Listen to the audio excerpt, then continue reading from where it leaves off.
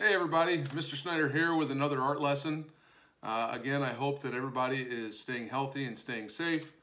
And I want to again thank so many people for sending me photos of their op art projects. It was really awesome to see so many people enjoy the lesson, and I hope that many of you will enjoy this lesson as well. So for today, we're going to talk a little bit about symmetry in art, and the way we're going to do that is we are going to actually start with our names. Well, I'm going to use my name. You can use your name or any name that you want. You can use your first name or your last name, middle name. It really doesn't matter to me. And we are going to take your name and we are going to transform it into what I call a name monster. All right. And actually my name, Snyder, is hidden somewhere in this drawing. And if you look closely, you can probably see it in there. All right. But to do this project, it's real simple. You don't need a lot of supplies. You just need a standard sheet of copy paper. All right. Any type of paper really works for this, but I just happen to have copy paper laying around. A pencil and some type of marker. I always like to use Sharpies. I always have tons of Sharpies around. And then whatever you want to use to color your monster later on, whether it's crayons, colored pencils, markers, paint, it's completely up to you. So I'll let you get your supplies just like before. And when you're ready, you can come join me. I've got my Chewbacca mug, and we'll do this. Let's go. Before we begin drawing, I feel it's important that we define what the term symmetry means. And by definition, it's the quality of being made up of exactly similar parts facing each other or around an axis. All right, to help demonstrate this, I drew a very simple heart shape on my sheet of copy paper here, and I folded the paper in half, and that fold is going to represent the axis line. All right, now you can have symmetry when you have parts of an object that are similar, that face each other, or around an axis line. And our axis line, as I mentioned, is this vertical fold. Axis lines can go many different directions. They can go vertical, horizontal, diagonal, but in this case it's vertical. And you can see when I fold the paper that the heart folds upon itself. All right, and all of the marker lines would end up touching. All right, now this is an example of mirror-like symmetry. All right, not all symmetry has to be mirror-like. It can be what's called approximate, which means I can have the halves of my paper are very close to the same, but they're not exactly identical, and that still creates a sense of visual balance. All right, and visual balance is always very pleasing to the viewer's eye. It can put people at ease when they look at your artwork and so on. Our name monsters, this is an example of mirror image, and so I'm going to show you how to do this one. And so to get started here, you need to pick a name. It can be your first name, middle name, last name. It could be your nickname, somebody else's name. You just need to have a name and be ready to go for this tutorial. So here we go. It's not as difficult as it might look, but there are quite a few steps. The first step is you're going to take your regular sheet of copy paper and you're going to fold it in half the long way. Some of you may call it a hot dog bun. All right, there's, the hamburger buns and the hot dog buns. We are going to turn it into a hot dog bun. All right, you're then going to open it up, just like that. We're going to turn it over so that the folded side is facing us. The fold is facing up. All right, I'm going to turn it this way, horizontal, and then I'm going to use a pencil to write my name. Now, when you write your name, whatever name it is, first name, middle name, last name, I want your first initial to be very big, the first letter of your name to be very big.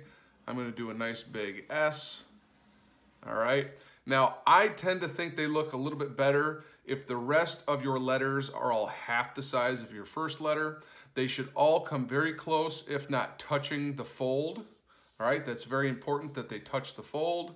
All right. And I like to do all capitals. You could do lowercase, you could even do cursive, you could do any type of calligraphy that you wanted to do, but I like to do all capitals. I just like to make all the rest of my letters in my name about half the size of the first letter of my name.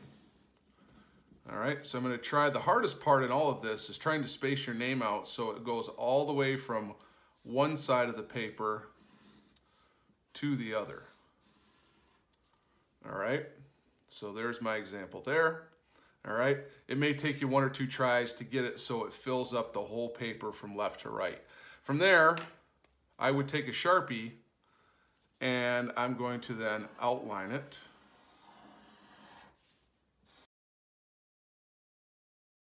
But the next step here is to take this, and because this is a symmetrical artwork, specifically mirror image symmetry, we want the 2 halves to be identical. So I'm gonna have to write my name now on this half. And not only is it enough to just write my name, but I also have to do it in reverse in order for the 2 halves to be able to fold up on top of each other and be the same.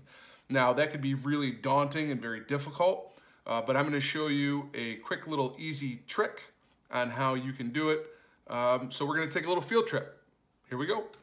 All right, so here I am at one of the windows in my house, and I have my name drawing so far.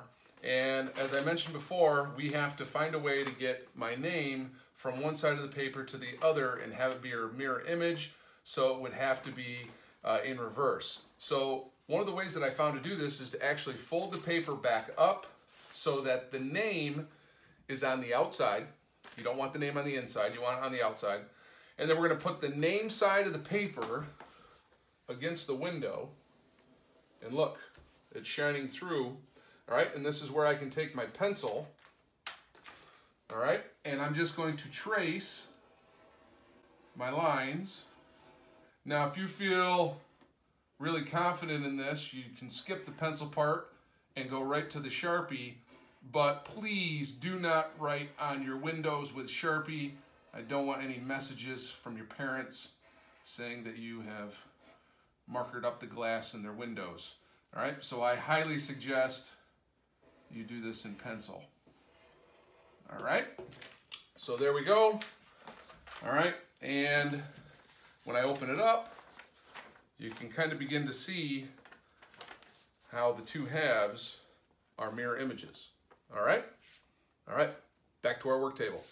All right, so the next step for me is to take my Sharpie and now trace the reverse letters of my name on this side. All right, great. Now, before we begin doing any more drawing, I want you to spend a couple minutes taking a look at what you currently have. All right, and so our papers are gonna go vertically either this way or this way. And I want you to spend some time turning it back and forth and see if you can begin to see a monster take form or take shape. For instance, you may begin to see where you might want to put the eyes or a mouth or arms or feet. Okay, it's completely up to you how you want to do this. All right, but just spend a little time taking a look to see where you might want to start creating your monster. And for me, this section of my D's right here, they look like they could be like the openings for eyes. Now remember, this is your name monster, not mine. So by all means, feel free to create any type of monster that you want. Yours is going to look different anyway because you have a different name than I do. Okay? So if you want to add 2 sets of arms or 3 sets or even 4 sets, if you want to have 6 eyeballs, if you want to have giant clown shoes for feet, by all means, go ahead and add any of that. The more creative, the better.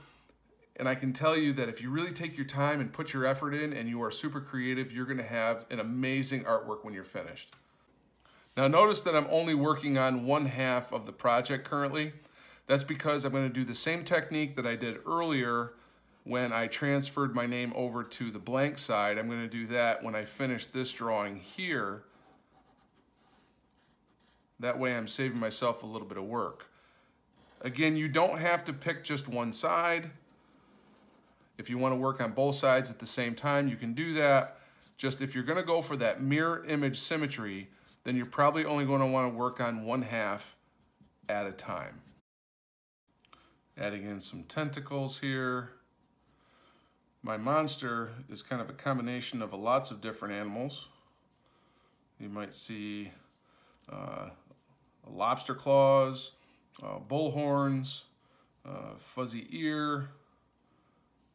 Lots of different parts of my imagination are kind of running wild as I add the different elements to my name monster. All right, so from here, it's the same process as before. We are now going to go back to the window, and I'm going to trace what I've drawn over here for my name monster onto this side, so I have two halves that are symmetrically balanced. All right, so I just came back from the window, and I have finished tracing both halves, and I have a mirror image symmetrical name monster. One little thing to kind of clean up a little some edges where your lines come together at the fold. You can always just kind of smooth those out with your Sharpie. I would then go ahead, if you're going to color this, take an eraser and erase any of your pencil lines that might be showing. It just kind of cleans it up for you a little bit before you do the coloring process. And then you are ready to begin coloring. And so that's what I'm going to show you next. Okay, so as you can see here, I colored the face of my monster before green. I'm going to change it up a little bit, and this time I'm going to do them in orange. And I'm going to use colored pencil. I know I mentioned in my last video how much I enjoy colored pencils because you can do lots of different techniques. I love to vary the pressure and have some areas that have very light values and there are areas that have very dark values. And that's kind of what I'm going to do here. So I'm going to start. Feel free to use multiple colors in one section. You could do kind of like a tie-dye effect. It's really up to you. Again, this is your monster. Color him or her however you'd like, using whatever colors you'd like. You don't have to just stick to what I'm doing.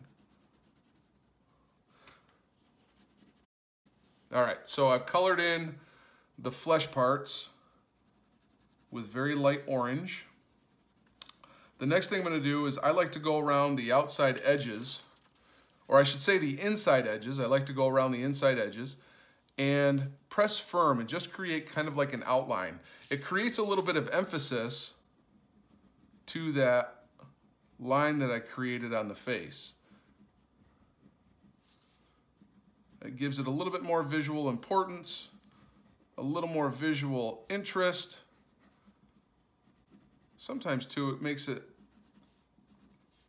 come alive a little bit. And again, I'm just adding a quick little line to emphasize or enhance the edges of my monster. For the eyes, I'm going to use a couple different colors here. I'm going to use, let's see, what have I got here? Magenta and purple. And I'm going to do magenta around the pupil.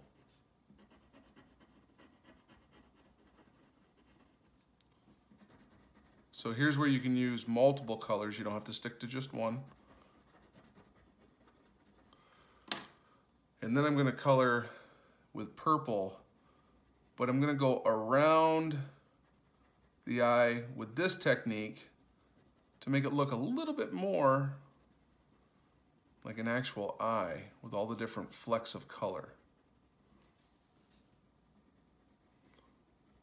So I'm coloring more kind of in like a sun ray formation, I guess you'd call it, than straight up and down or left to right. I'm going to use some blue, and again, I'm not going to, I missed a little spot right there. I'm not going to shade it in completely. I'm going to add just a little bit of blue in the corners to create some shadow.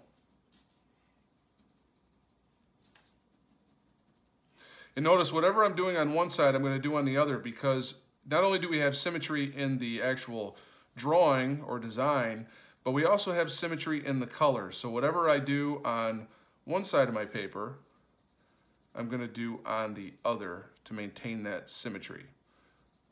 Okay, so just put a little bit of light blue in here.